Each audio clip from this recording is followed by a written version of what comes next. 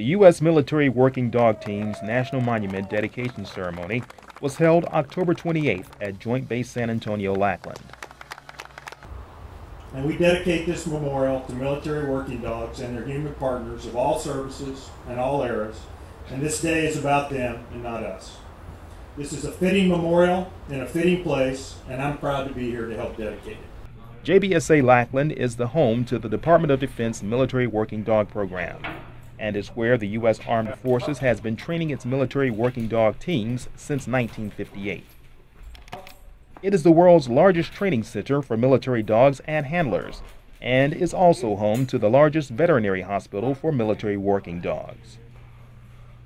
The U.S. Military Working Dog Team's National Monument's main granite pedestal features the U.S. military's 4 prominent working dog breeds since World War II: Doberman Pinscher, German Shepherd, Labrador Retriever, and Belgian Malinois.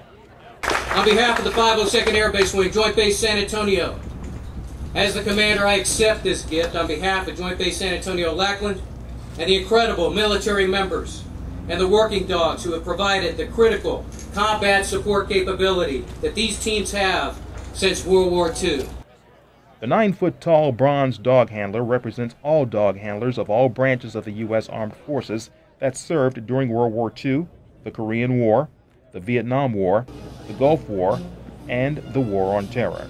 It's really over the top. It's awesome. It's huge. And it really shows you each breed of dog that was used and what they were used for and what wars they were used in. So it's really awesome. Another significant design feature is the not-forgotten fountain, a fully functional bronze dog and handler water fountain that epitomizes the bond between dog and handler. From the 502nd Air Base Wing Public Affairs Office, I'm Tony Hurst.